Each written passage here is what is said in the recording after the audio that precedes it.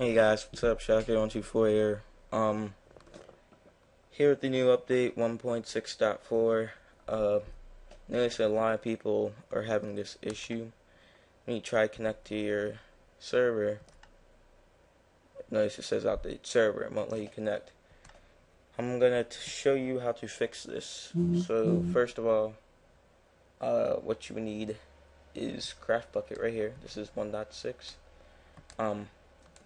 I'll put the link in the description on how to download it. So now what you want to do is just stop your server. Go into your Minecraft folder.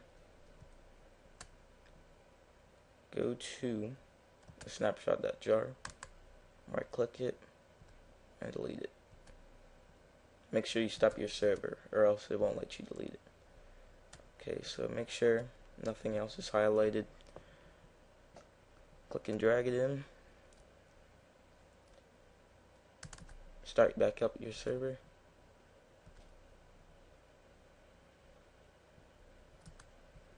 Open up Minecraft.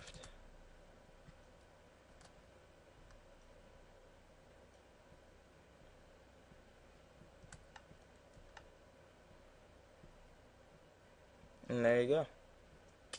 As you can see, I'm logged in and ready to play. So, thanks for watching. Subscribe and rate.